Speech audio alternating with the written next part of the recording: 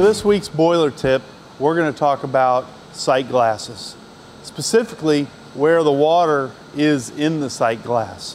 Here we have an example of a boiler sight glass. We can see water in it and the boiler's not running. Walking into the boiler room, if I'm not familiar with this boiler, I don't know if this is the normal water level or not. So that doesn't really give me a clue as to why the boiler's not running. So it's important daily to walk into your boiler room, look at the sight level, and be familiar with what the normal level is. Let's see where this level should be.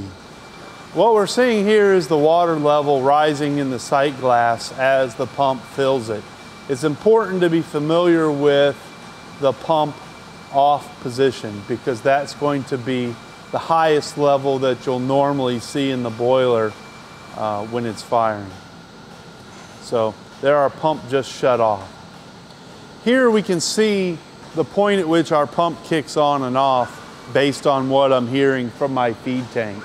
So I can either reference a portion of the sight glass column like the top of this casting, or I can actually mark in some fashion the level for future reference.